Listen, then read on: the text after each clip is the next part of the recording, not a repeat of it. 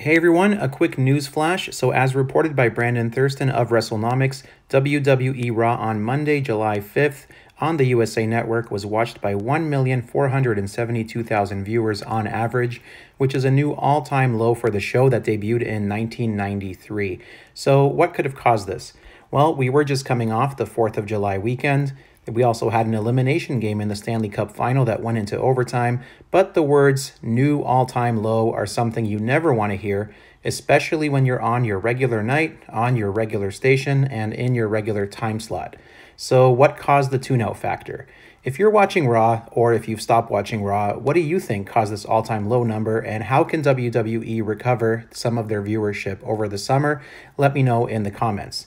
And with WWE soon going back on the road and moving out of the Thunderdome, the company likely expects a surge in their viewership numbers, as live fans are a major part of creating the excitement that comes across on screen for pro wrestling viewers.